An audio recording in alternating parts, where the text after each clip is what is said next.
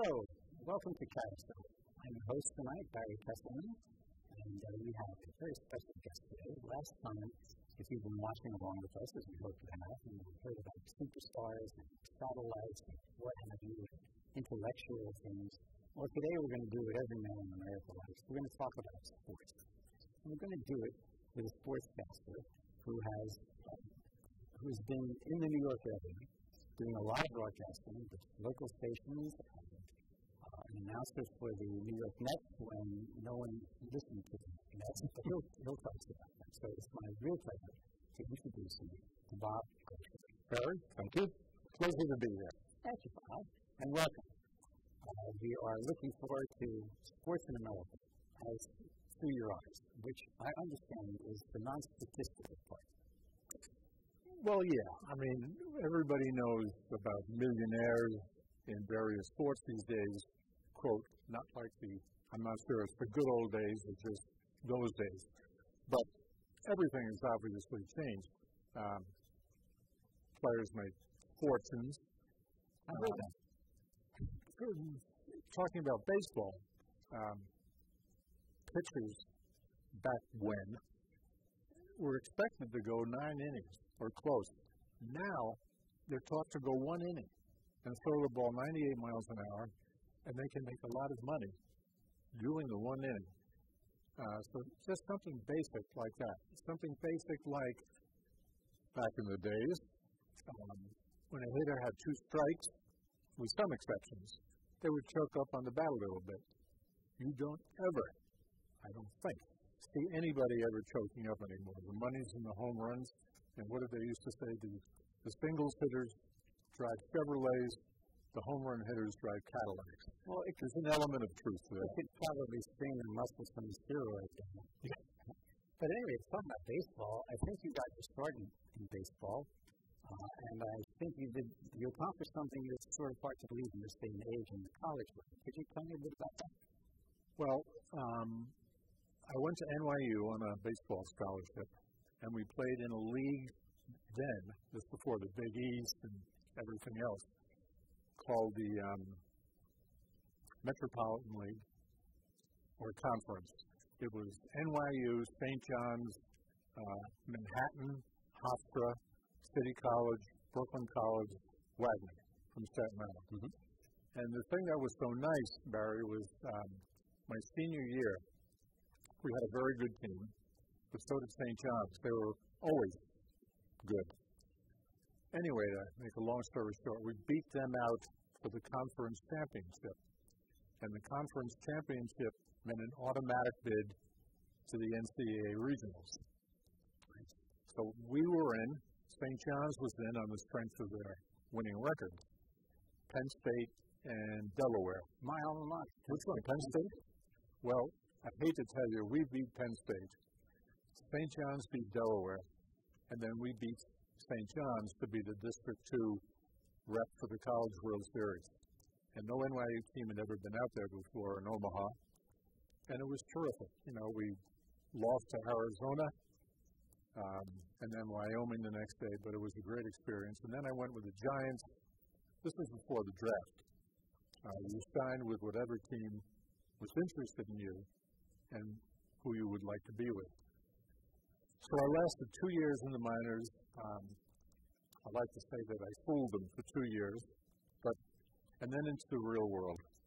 So that was the end of that. And you were a pitcher? Yes. Big fastball? Not big time, but okay. Pretty good hook. Well, that would be the hook for the rest of our conversation. Okay. So after you hooked through the Giants organization, where did you land? Well, the 1 year with the Giants was out in Hastings, Nebraska.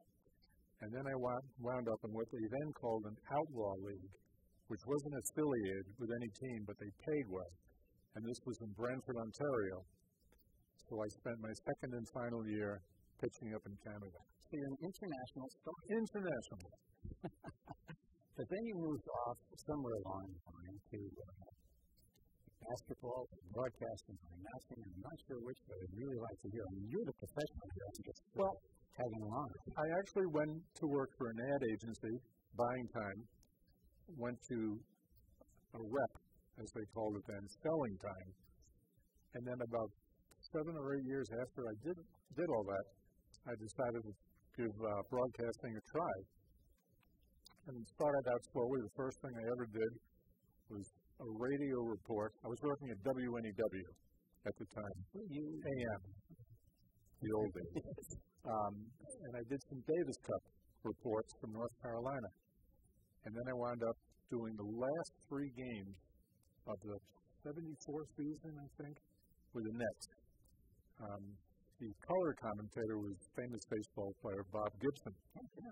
But he had to go back to spring training. Philadelphia person, huh? I think he's from the Midwest, I believe.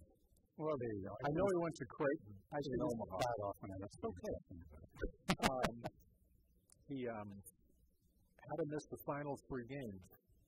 And I went over to Channel 11 on my own and asked him, look, I played in college. I promise I won't say bleep on the air. Let me do the last 3 games. And for some strange reason, he said, go ahead. And I did it. And so you're an announcer with WPIX? That was, yes, it was PIX carrying the games in. Oh, yeah. And then you moved off, or somewhere along the way, you moved off to one of the network affiliates. Well, I was at PIX for 5 years doing weekend sports and weekday reporting. Then I went over to Channel 2, WCBS, doing the same thing, backing up Warner Wolf at the time, doing weekend anchoring and weekday reporting. And then I left there, and I went back to PIX. This comes under the heading of everybody out there, don't burn any bridges. You never know when they need you again. So I had a 10-year career at Channel 11, broken into 2 5-year segments. That was a bit unusual. Now, I understand you also played basketball? I was on the team in college, but in all honesty, I spent more time on the bench than Judge Judy. I hear that you were what they call a 30-30. Ooh, you know that, right? We had to be either up by 30 or down by 30 for me to get in. But it led to a good baseball season, so we didn't care. Oh, very good. Very good. And tennis, which is where I met you on tennis. Yeah, well, it was a good sport to take up later. And I think I was in my 30s when I started. But you know, it's a fun game, and you can play into your 90s. I was fortunate enough to be around by then. But great game and everything. You know, it had all the running and conditioning that golf doesn't. So I was one of many guys who played basketball that took up tennis. I want to get into that, but you brought me to something else about basketball and baseball and what have you. So we have here a basketball. This is the basketball. That's the basketball. I'm back to it. Okay. So you had some basketball going for you, and then moved off. Oh my God! Are you two steam or 4 steam? For me, if I could get it on 3 hops to the catcher, I can see myself fortunate. Some tennis. Take them all. And then you mentioned not going to juggle stuff, you know. And then you mentioned golf. Okay, now I've heard. This is what I want to check out. I mean, you certainly handle a lot of balls. Mm-hmm. But I've heard that the smaller the ball, when you play a game, the smaller the ball in the game that you play, the smaller your brain power. And I was wondering if that's a correlation with Congress now, because I think their golf is more of this. I have never heard that before. No, well, maybe interesting theory. I've been on it for it, right? But in tennis, you also did some broadcasting in tennis, right? Yes. I worked for ESPN in the early days. We did some collegiate tennis. And then I worked for World Championship Tennis, owned by Lamar Hunt, for 3 years. That was fun. That was going from town to town and broadcasting the tournament results. Not the results, the play-by-play. You know, funny thing too, Barry. I was doing the Nets games at the time when they had Judy Serving, Dr. J. And I was doing a tennis tournament in Columbus, Ohio, the Buckeye Boys tournament. I think they still have it, but I'm not sure. But once the players found out that I did the Nets games, it was like mass, what's Dr. J like?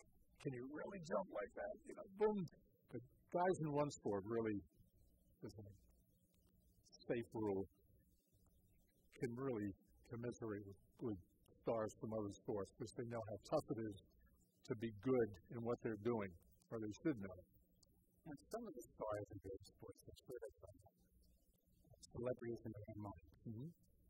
You told me a story once about a tennis incident that was involved in that. Oh, you like that one? Yeah, I guess you could title this one, How to Stop Ilding Stasic, when he goes on one of his tirades. And tennis fans who have seen him over the years remember how he loves nothing better than to berate an official, and they go arguing on the court, and the official, gives it back to him, and he just eats it up.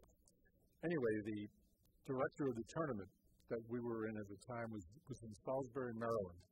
And the tournament director was Mike Davis, the next British Davis Cupper, who probably knows more about the inner workings of tennis than any human on earth. I mean, he really knows what's going on.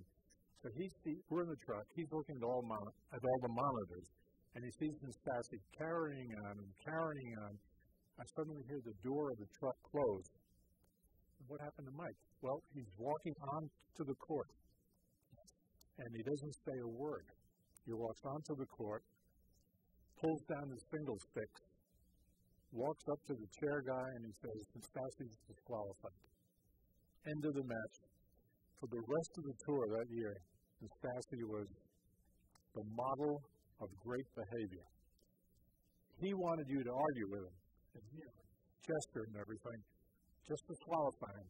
And there's an element in that carries over to coaching, I think, in the NBA, for example, playing time. They can get their salaries cut. They're so big, what's the difference? But sit them. That's the answer. Miss Stasic was great after that. He's a hell of a player, as you know. Yeah, what they call the master. Yeah. He was a very charming guy, actually. I'm amazed at someone from the television studio. Well, he was also the tournament director. So he's directing from the truck, and then he walks out, during the tirade. They don't give me that much power doing this.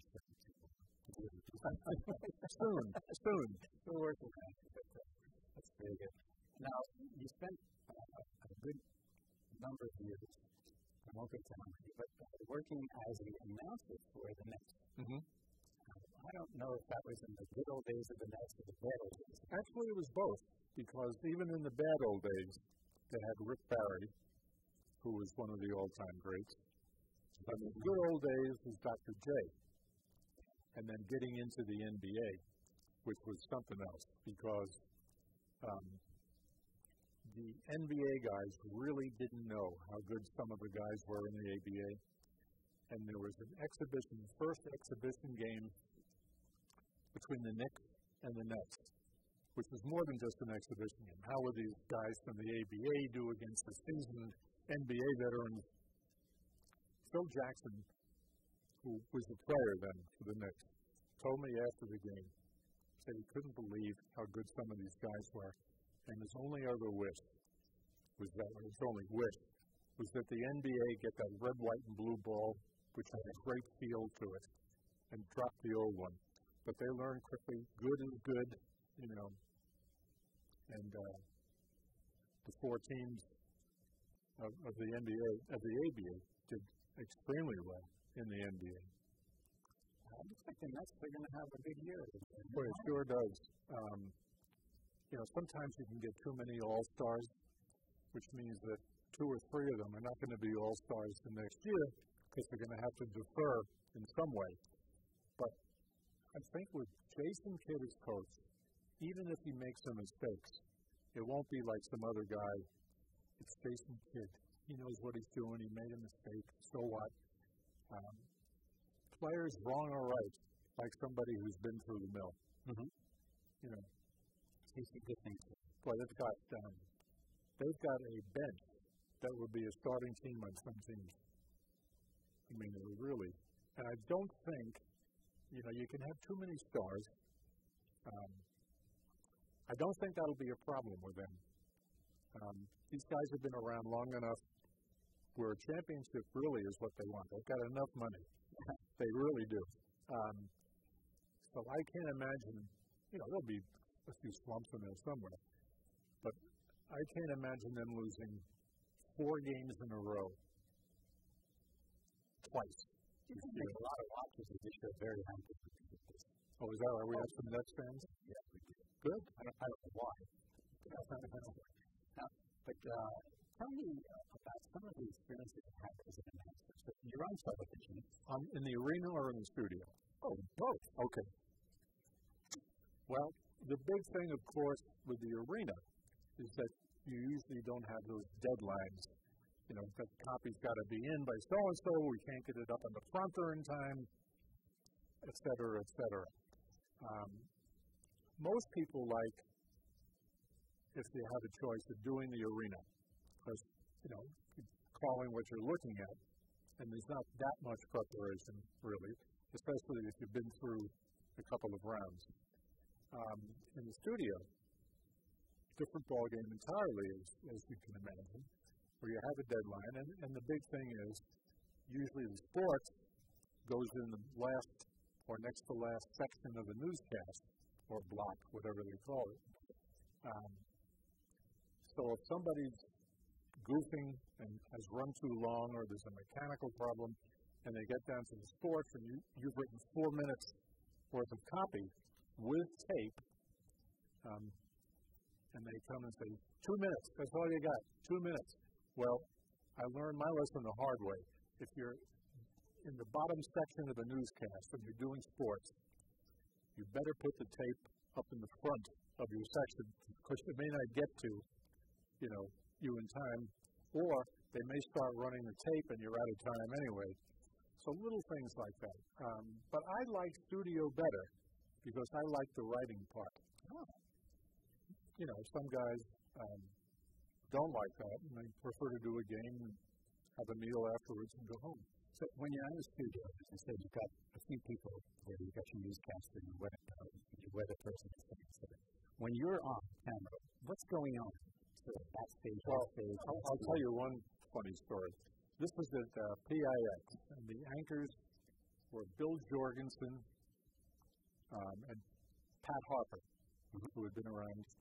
She was terrific. Anyway, Jorgensen was a smoker. I was sitting closer to him than I am to you right now. So Bill had this deep basso voice. And now with the sports, here's Bob Goldsholl. And he had a cigarette. I'm telling you, he smoked a cigarette while I was in what they call a one-shot, the only one on camera. And he had some magical way. I hope they're doing one-shot at last. He's smoking a cigarette while I'm doing the sports like this. He had some magical way, without waving his hand, where the smoke never passed this imaginary line. Never. To this day, I don't know how he did it. He just blew it out in a certain way. But that was an experience, sitting next to a guy smoking, and people out there never knew. Did he do anything magical with the cigarette? No, I don't think so. Kept it in the shelf underneath, But he was a pro of pros. To do that. And then in the arena, some funny interviews. One night we had Red Auerbach, the Steelers coach, on, who was now starting to scout ABA games because they were going to merge. So I had him on one night, and the Indiana State marching band is performing on the gym floor at halftime. And when they got to that end of the floor, I would ask him a question, and he would answer the question. And then as the band came down to our end, we had to shut up. So it was just in red. And then the U-turn, back they went, next question. So we had some funny moments. That's very good. One of the things that disturbs me in live broadcasts like that is the background noise. I mean, I can't hear the commentators half the time. So it would seem to me that you could change the miking so that you get more of the benefit. Some of the teams pipe in audience sound. Sometimes they just don't balance it right. But I do know some teams, and you can really tell if you're listening for it.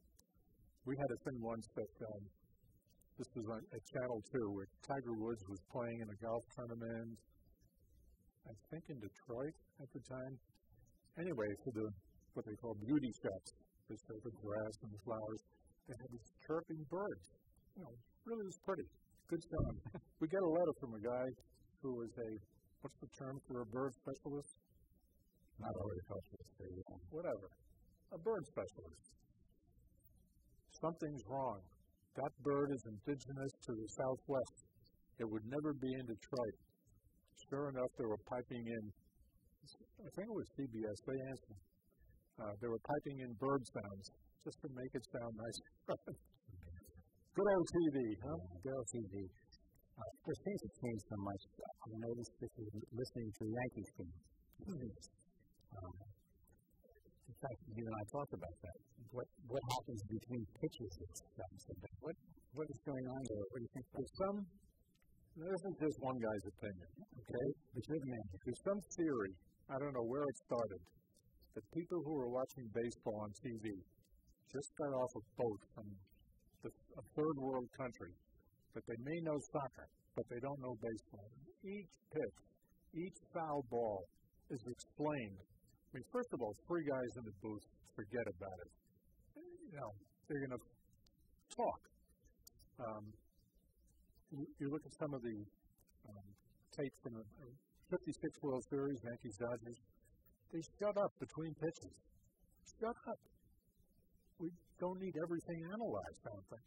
But I was listening to a Yankee game. This was the height of commercialism. This was about 3 years ago. And Hideki Matsui was playing for the Yankees. And he was injured this particular night. And I forget who was filling in for him.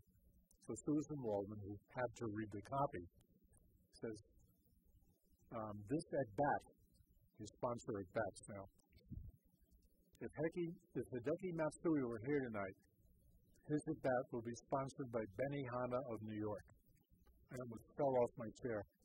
One, to do that, and two, to have the commercial run when he wasn't even there. You know, if you were here tonight, if he's sponsored by Benny, I mean, every pitch, they give you the weather forecast. I find it very hard to take. You know, well, as I say, one guy's opinion.